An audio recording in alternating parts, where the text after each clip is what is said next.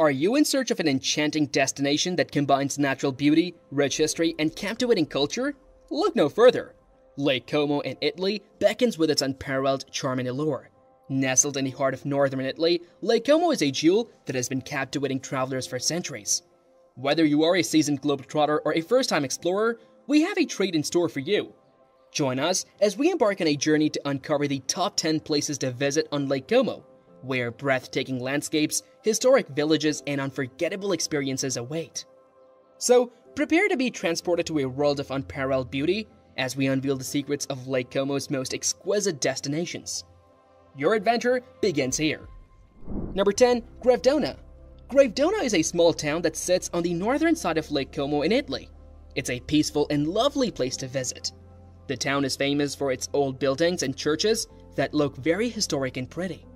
One special church you can see there is called the Church of Santa Maria del Tiglio. It's a very old church with a lot of history. Gravedona is a nice spot to enjoy the calm and beautiful atmosphere by the lake. Number 9. Isola Comacina. Isola Comacina is a little island in the middle of Lake Como.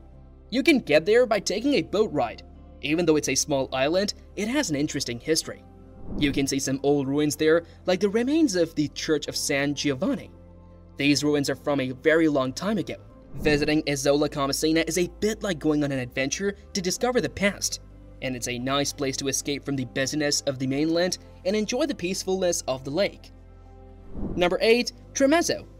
Tremezzo is a lovely place in Lake Como in Italy. One special thing about Tremezzo is a beautiful place called Villa Carlotta. This villa is like a big house with fantastic gardens. People who like plants and flowers will enjoy it here. You can walk around the gardens and see many different kinds of plants. So, if you are a fan of pretty gardens and interesting old stuff, Tremezzo's Villa Carlotta is a must-visit place. Number 7. Cernobbio. Cernobbio is another nice town by Lake Como. It's famous for a special place called Villa d'Este. This villa is not just a regular house, it's also a fancy hotel. But what makes it special are its gardens. They're like a dream for people who love beautiful outdoor spaces. You can walk in these gardens and feel like you are in a fairy tale world. The villa itself is very old and looks like a palace. So if you want to experience a bit of luxury and see amazing gardens, Cernobbio's Villa d'Este is a great place to visit. Number 6. Villa del Balbianello. Villa del Balbianello is a very beautiful and special place in Lake Como. It's like a big, fancy house with amazing gardens. People love it not just because it's pretty, but also because it's been in famous movies, like the ones with James Bond. The gardens have different levels like stairs, and they look like they're hanging over the water. It's like a dreamy place where you can explore, relax, and take lots of pictures. So if you're in that area, don't forget to visit Villa del Balbianello and feel like you're in a movie too. Number 5. Lenno. Lenno is a nice town on the west side of Lake Como. One of the most special things there is Villa Balbianello. This villa is like a big, fancy house with pretty gardens. People like to visit it because it's super beautiful and peaceful. You can also take a boat ride from Lenno to see other cool places on the lake. So, if you want to enjoy a calm and pretty spot by the water and maybe do some boat exploring, Lenno is a great place to go. Number 4. Como. Como is the biggest town by Lake Como. It's like the main hub where many people start their journey to explore the area. In Como, there is a really old and beautiful church called the Como Cathedral that you can visit. Also, you can take a ride on something called a funicular. It's like a special train that goes up a big hill called Brunet. From up there, you get to see some of the most amazing views of the lake.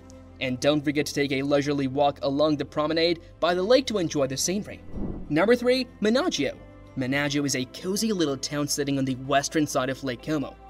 It's a wonderful place to visit. You can stroll by the lake on something called a promenade, which is just a fancy word for a nice path along the water. The town has a part with old, historic buildings, and you can find some cool hiking paths nearby. If you like the outdoors, you'll enjoy the easy access to these trails. So, Menaggio is all about peaceful walks, enjoying the lake, and maybe even doing a little bit of hiking if you're up for it. Number 2. Varenna. Varenna is another lovely village by the lake, but it's on the eastern side of Lake Como. Like Bellagio, Varenna is famous for its colorful houses, beautiful gardens, and a special place called Villa Monastero, which is like a fancy old house with amazing views. Varenna is perfect for a quiet and peaceful day by the lake, and it feels like a hidden gem waiting to be discovered. So, if you're looking for a peaceful and pretty place to visit, Varenna is a great choice. Number 1. Bellagio.